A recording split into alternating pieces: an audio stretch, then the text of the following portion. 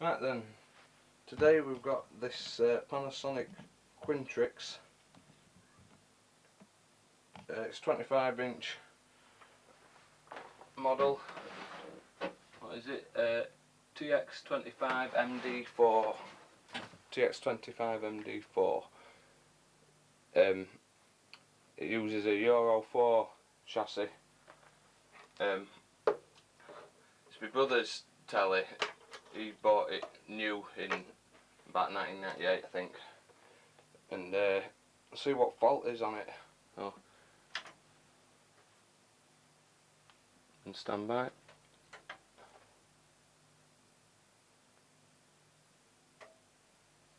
It's off. Turn it on. Off.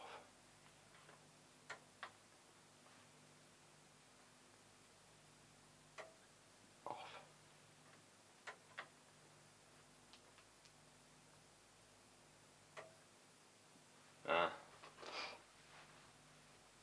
I've sort of got an idea of what it might be. So I want to see if my suspicions are correct, and if they are, it shouldn't be too difficult to fix, I think. So we'll get back off it and have a look, and I'll get the circuit and I'll show you what I'm thinking it is.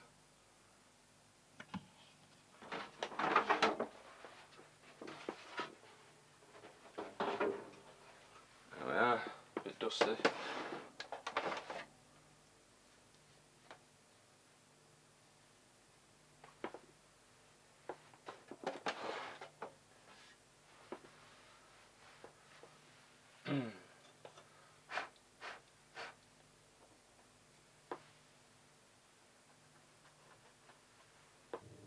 Right, this is a section of circuit for this chassis.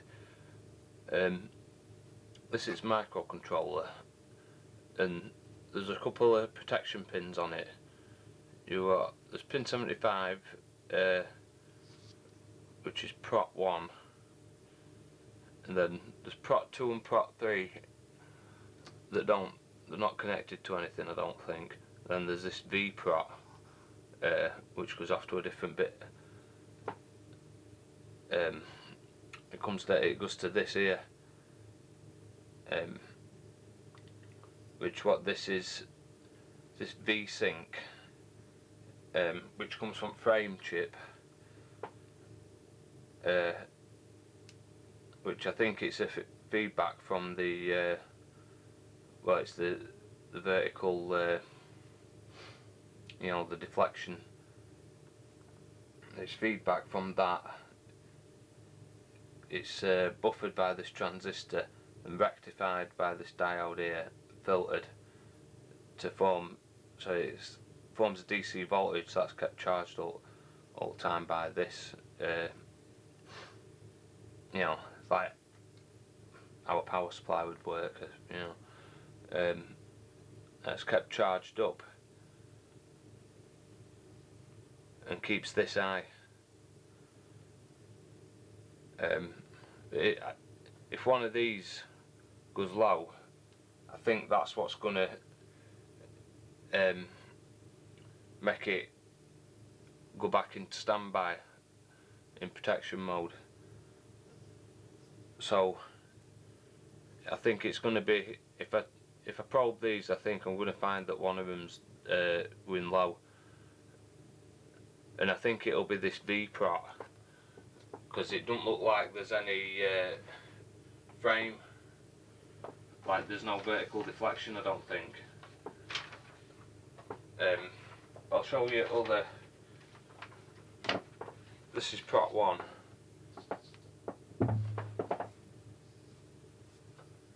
These are different rails generated by power supply, and they're all connected through a diode to this transistor here, which is connected to this 5V standby 5 volts, which means that if any of these drop lower than well, it's going to be like 4.3 volts, a diode drop lower than 5 volt power supply, then that diode will conduct. Like say it's this 8 volt rail, if that drops below 4.3, that diode's going to turn on, pull this down, which will turn on this PNP transistor. Current will flow, that will go up, which will turn on this transistor, which will pull that prop 1 down. But I don't think it is that. It might be, but I think because of that, because it looks like there's no frame, it's hard to tell, but when you turn it off, like there's a really bright line in middle of the screen. I think it's like it's beams being blanked, I think, but and then it's just getting turned off. So this is frame chip, and it's this here from this pin 7.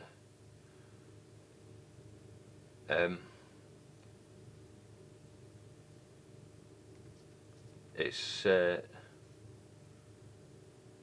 connected to that through a capacitor, and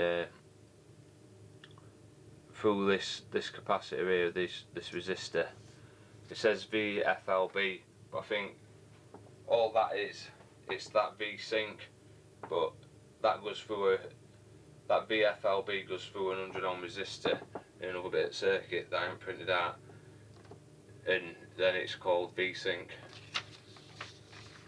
So I think I'll test, I'll check this V prop pin, and I think it'll be low. And I think if there had been some sync, you know, a frame, then I would have maybe suspected something around here, or one of these components. I mean, it could be that, but I think it's going to be something around that frame chip that's causing no frame and putting it into protection mode. So I'll check round there as well.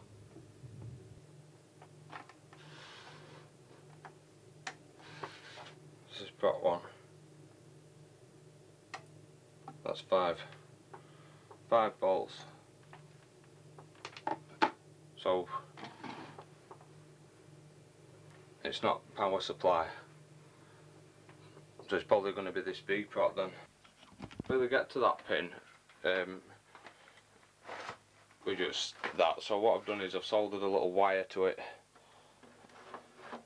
and wrapped it round end of meter. I'll try it again now.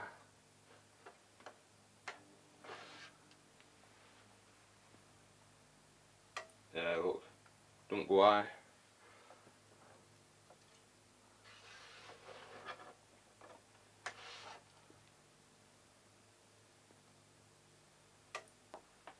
And so what I'm going to do now is I'm going to, this is that line, this is where it originates from, so I'm going to just test here and see if, this is with scope, see if we've got a signal.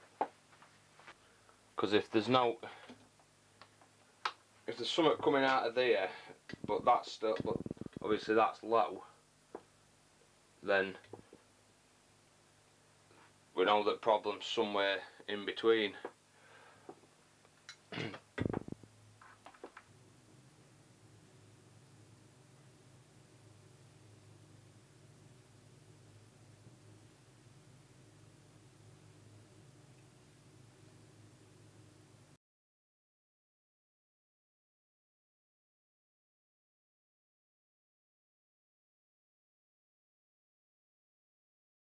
Right, I've connected it up with a wire again. But it's hard to get to from top. So this should be about -15.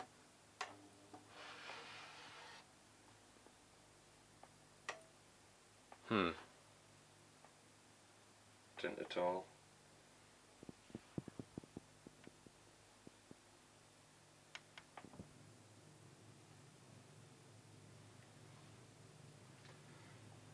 This should be 15 volts.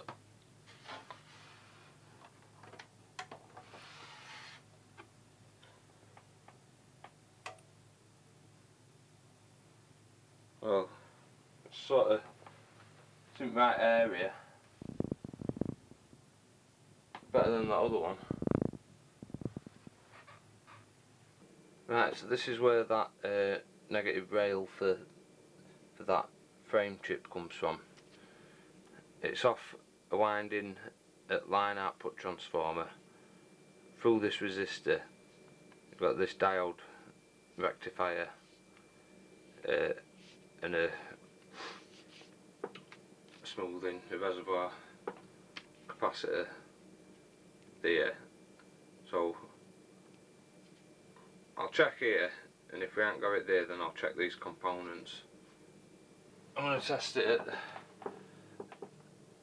at the anode of this diode.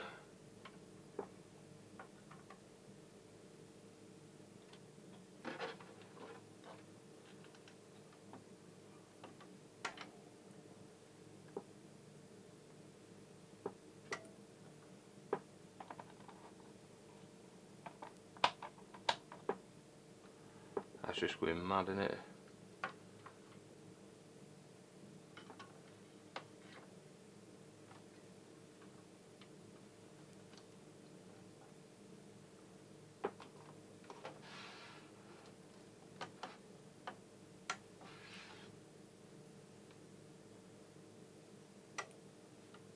$468.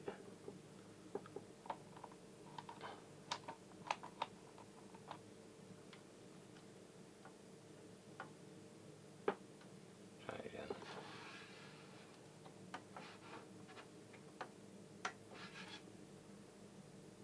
Ah, 4.6.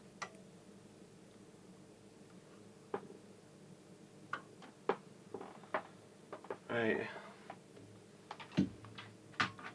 Yeah, so it is the same down there.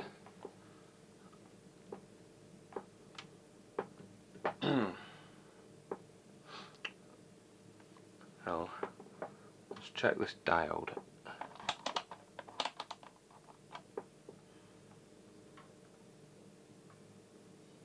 Looks like that diode's gone short. Look at that. You see that? It's a short.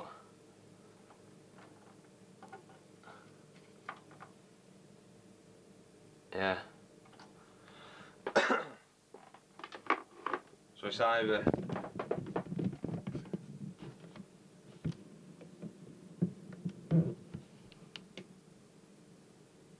that diode or that capacitor's gone short. I'm reckoning it's going to be diode. I don't know what type of diode it is. 1SR124-4AT82. It's a funny looking little thing. I'll have to look up. Right, I had a look at data sheet for that diode, and it was a fast recovery one, and I put in what I hope is a suitable replacement, which was a FR103, I think it was.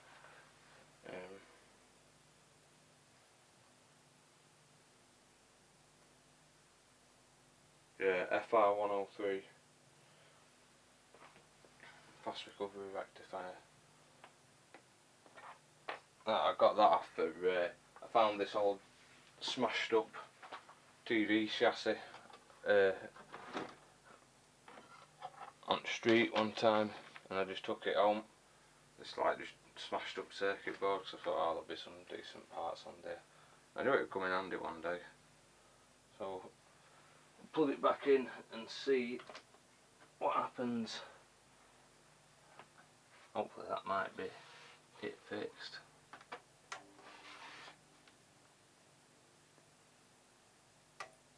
No.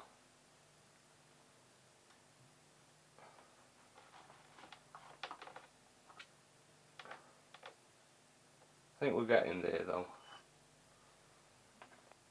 I'll test this voltage anyway, and see if we are, just make sure that we are now getting right voltage.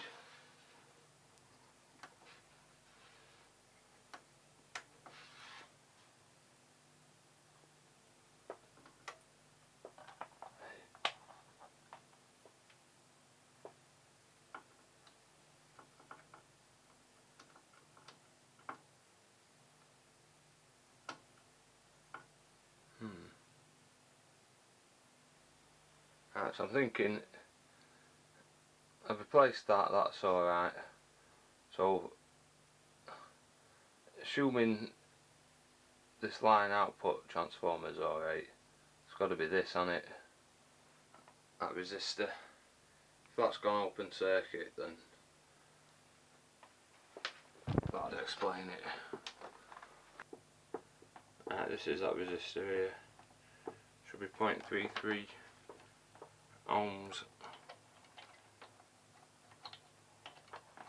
I can get to it.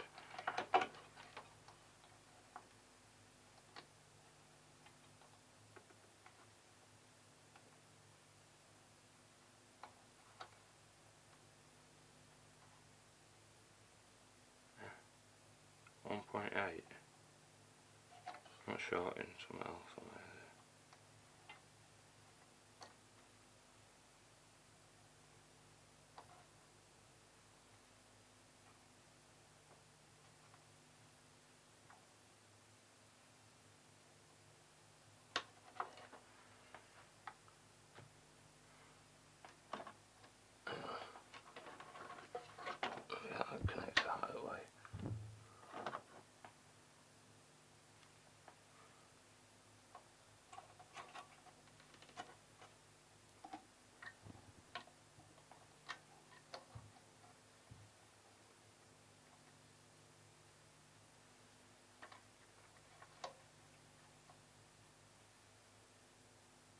1.8.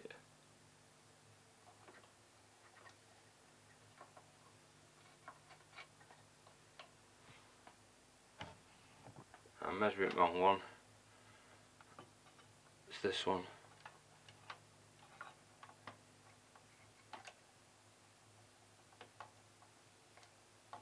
And it is, you see, it is indeed open circuit.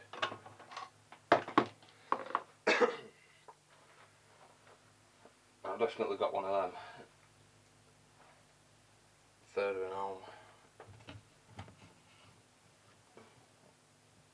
Says half a watt on thing, but like 3 watts or some ones that I've got. Sort of thing that you'd use in the output of an amplifier. Let's have a look. Find them. 0.33 ohm. Stick that in and see what happens. Right, got the new resistor in. Let's fire it up.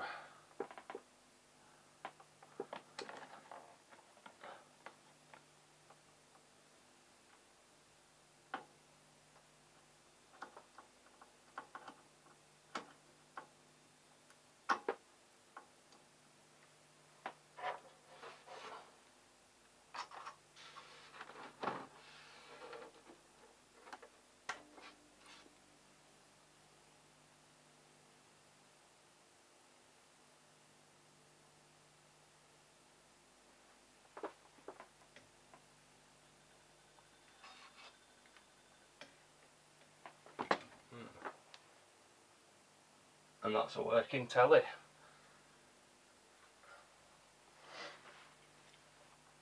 it is on. A nice big screen full of snow.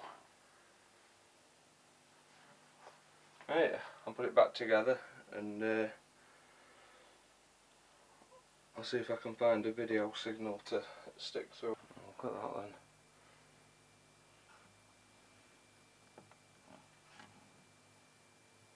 then. Station on it, because I ain't got a media player to put a test card on.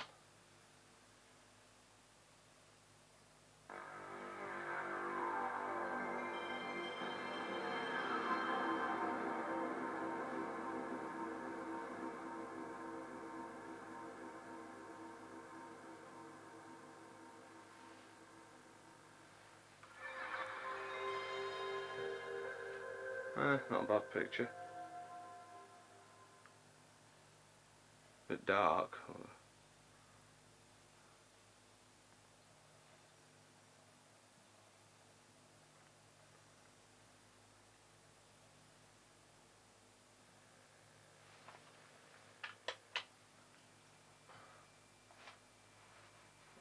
I'm happy with that. I'm pleased with that. Thanks for watching, and see you next time. Right, just a quick update on this telly. I've got back off again because on looking at the service manual a bit, that resistor that I replaced, it wants to be a safety resistor, like a fusible resistor, I think, which makes sense so it'll fuse and cut the supply to that chip if that diode goes, so that you're not feeding AC to the frame chip.